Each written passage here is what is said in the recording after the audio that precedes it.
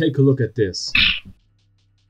Please like, subscribe, turn on the notification bell, and share this video to all of your friends. Now let's get into the video. Alright guys, so welcome to this mini tutorial, and today I will create some kind of addition to my devil fruit spawning notifier. So shoutouts to Sam ASP. He has commented that he advanced that devil fruit modifier I have made, so he has added some kind of positioning, so you're now able to check the distance between yourself and the devil fruit. And I just want to quickly cover that up in this video because it is not that difficult. So first of all, let's import my notifier, my devil fruit notifier spawning system whatsoever. So there we go, hit insert, then open this up and set it up, so put everything in the correct order. And if you have no clue on how you can set up my models, then I recommend checking out my first mini tutorial, I guess. So in that mini tutorial I have explained it to you guys, therefore check it out. Alright, so we have just set this up. Now let's see if it works.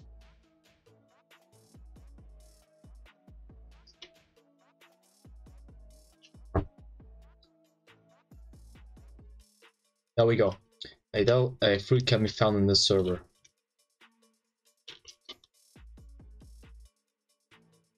Alright.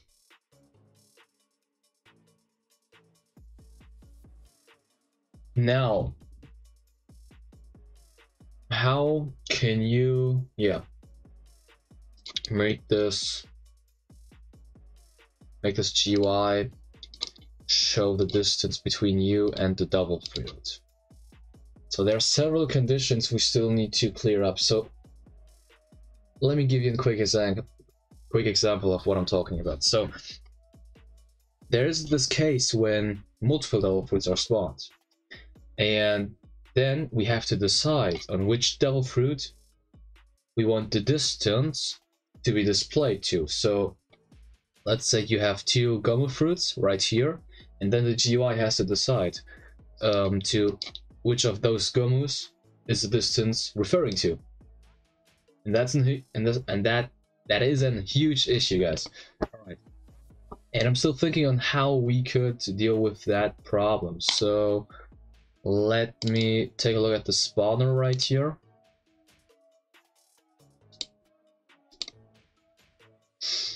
So I can make the spawn time and the despawn time the same, means there's always one devil fruit which is spawned in the server. So that's the thing we could do, and that would be a solution for the problem I've just mentioned. So therefore let's just do it and see how it works. So as you can see, we have one devil fruit right here, and once this one disappears, another one will spawn, and as you can see, that's totally the case. Alright, so okay, we have this control script right here. Now let's add another text label called distance. Okay, let's call this thing distance, and this will of course display the distance between the player and the devil fruit. So let me just design this very quickly.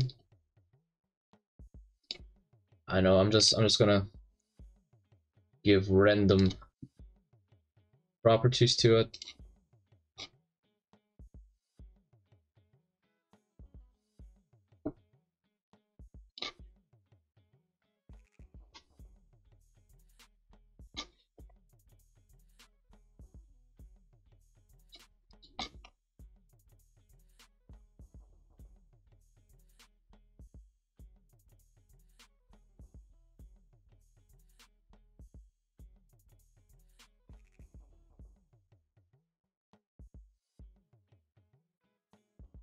Alright, so there we go.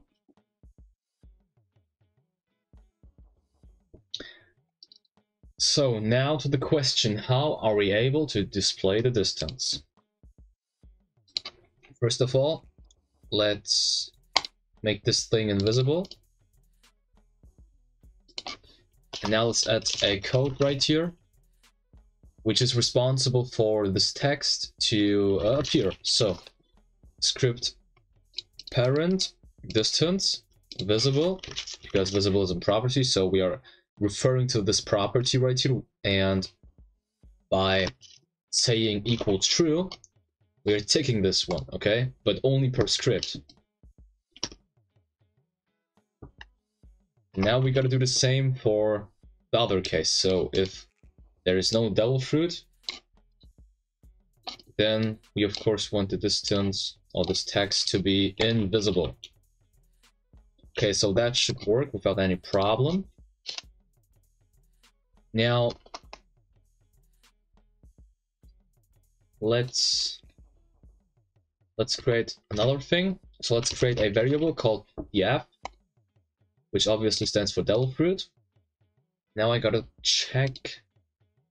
Yeah, so I gotta check out the script right here. So let's try to pass the instance directly. I mean, so what I'm talking about is right here we are obviously cloning the devil fruit outside of this folder inside the workspace. Oh no, inside of this folder right here, spawn dfs. And we can actually pass this variable, which stands for the devil fruit, with our Fire client, means we can access properties, so no attributes like the position and stuff, so we can access it inside of this script. So it should work, but I'm actually not sure, because when I tried to pass instances through a Fire client, it did not work, but maybe it will work this time, so let's just see. So add this df as a third argument right here, and it becomes the second argument right here, because the player does not need to be mentioned, okay? And makes no sense to mention, because you're obviously inside of a local script, and I hope you understand. Alright, so df equals value 2. And now let's just see if we are able to, if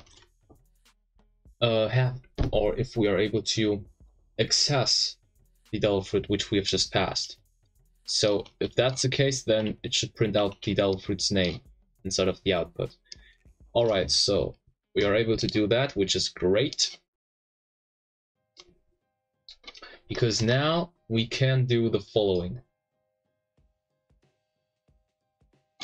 So we can do while df do wait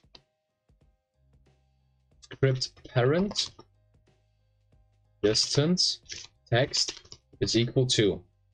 Alright, so what we are obviously doing right here is we are creating a while loop, which loops as long as this devil fruit instance exists. And it exists because it has been spawned in the first place. And once the devil fruit despawns, it does not exist anymore, because it gets destroyed when it is supposed to despawn. And when that happens, then the loop will automatically stop. Alright, so that's how it should work, okay? But we'll see if it actually does that. So now to this part, so we need to add this wait here, because otherwise this loop would crash our game. And now to the next line, so script.parent distance text. So we are again referring to this text label, so to our distance text at the left bottom corner, and then to the text property right here. And we want to change the text to the distance between our player and the devil fruit. Now to do that, let's just check out this format right here. So distance, and then the distance in studs, so in a number, and then this studs text right after. And now between those 4 dots, we need to do the following. So we need to Wait, I'm gonna explain it in a bit.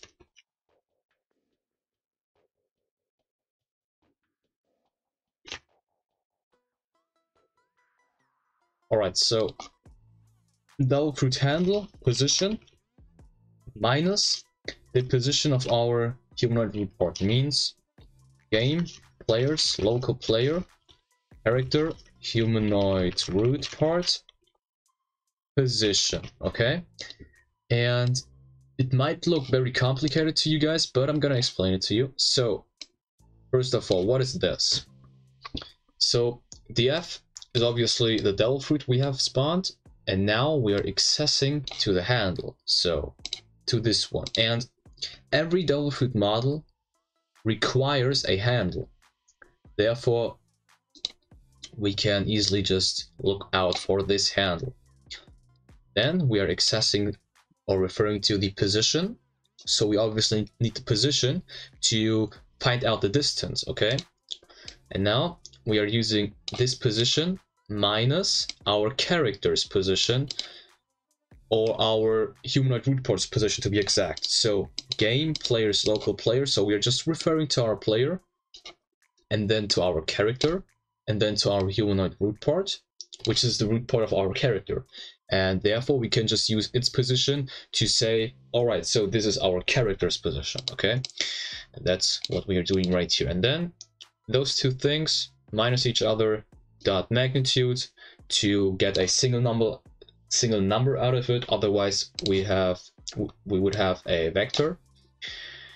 And then this is obviously a number, so the outcome is a number, and we need to convert it into a string, therefore this toString. And that's it. So this should work now. Let's see if it works. Let's hope so.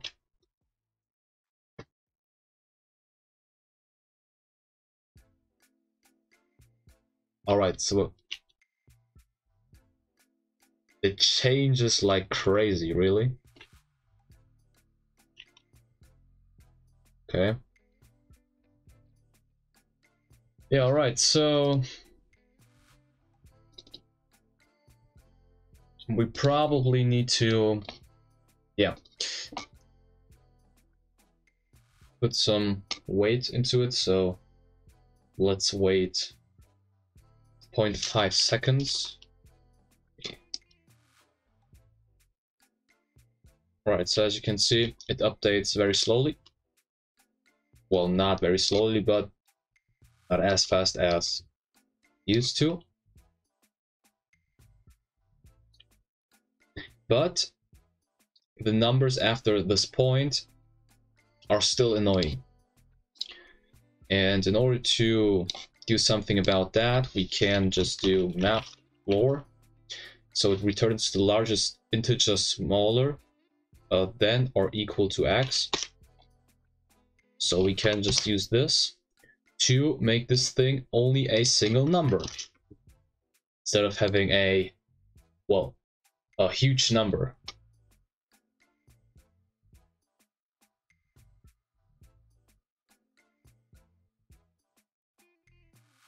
As you can see. And it works totally fine.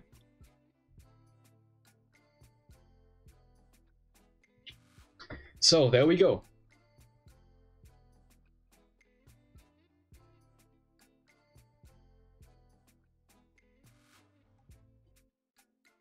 Okay, for some reason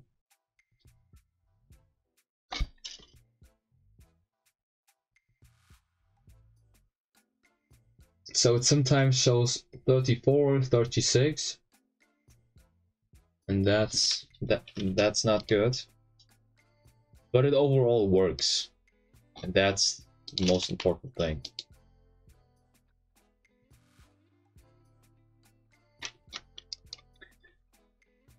Wait.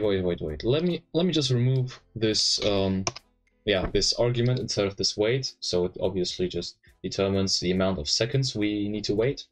So let's just say we do not want to wait any seconds. So we want this thing to update rapidly. And then as you can see, we do not have this issue, and this thing updates rapidly, very fast. All right.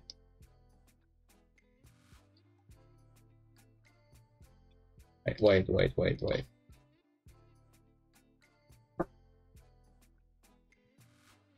So, is it? Yeah, so right here where it says unnotified the app, let's just do a single thing. So let's say devil fruit, so this variable right here equals nil. So let's say if that changes something. Let's see if that changes something.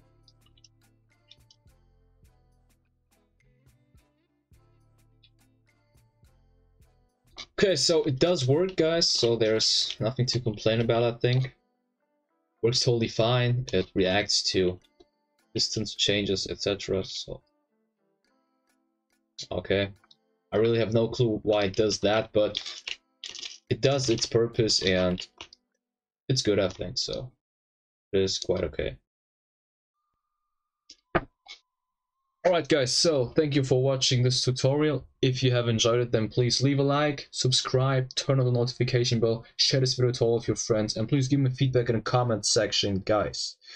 And as always, there is a link to this model inside of the description, but there's always a link, there's also a link, sorry guys, there's also a link to my Discord server in the description, and to my Roblox game, which I am creating apart from those YouTube series I am doing. Okay? So take care guys, and see you.